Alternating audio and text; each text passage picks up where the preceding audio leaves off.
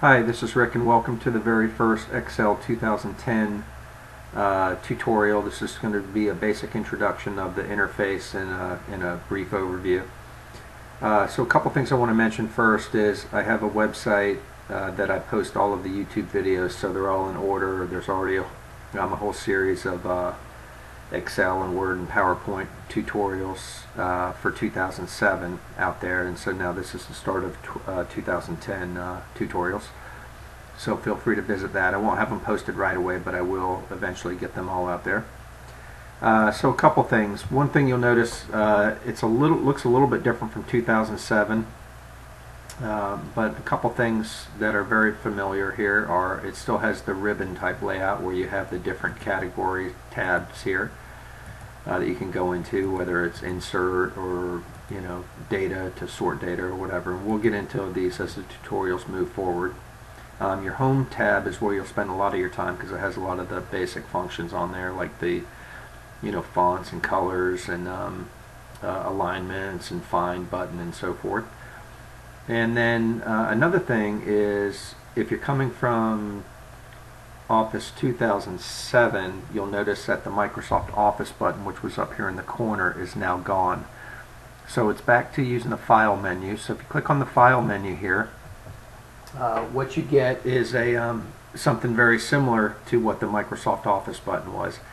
And a couple other things here. So you've got the info, you got several options here, as you can see: save, open, and so forth. Under information, this is just info on the about your Excel.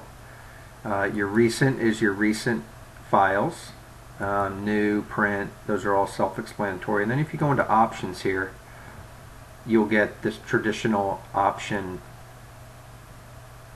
interface here that you would get under the Microsoft Office button. So you've got general, like if you want to change something like your default font size as an example, formulas, proofing, so you can go through these, and we'll get into these as the tutorials move forward.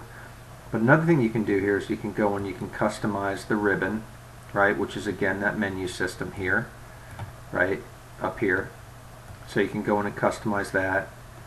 And like, for example, if you want to add cut into a ribbon here, you could just highlight it and click add, and it would add it over there. And you can likewise remove things, highlight them over here and remove them. And then the quick access toolbar is this menu up here, or these options up here, where you can put common things that you use on a regular basis. And there's a couple ways to edit that. So for example, if I want to add copy on my quick access toolbar up here, I would highlight it and click add, and then I would click OK, and you'll notice now that I have a copy option up there. Alright, so another thing is, I'm going to go ahead and get out of that now. We'll talk about add-ins and Trust Center in later tutorials, but I'm going to cancel out of that. And another way to edit the quick access toolbar is to hit the little pull down menu here and go ahead and go into here, into more commands, and you'll get back to that same menu. And let's assume I want to get rid of copy. I will go ahead and just highlight it and hit remove, and I'll say OK, and now you notice it's gone. Alright, so those are some of the basics. The other thing is up here in the top right, you'll have this will close out your spreadsheet. This will maximize or minimize your spreadsheet. So I know that it went off the screen, so that it will look slightly different. If it's maximized, it'll have a different look to that middle button, but you can minimize it. And then this will minimize it down to the taskbar here, or down to the bottom of your screen here. So those are the basics.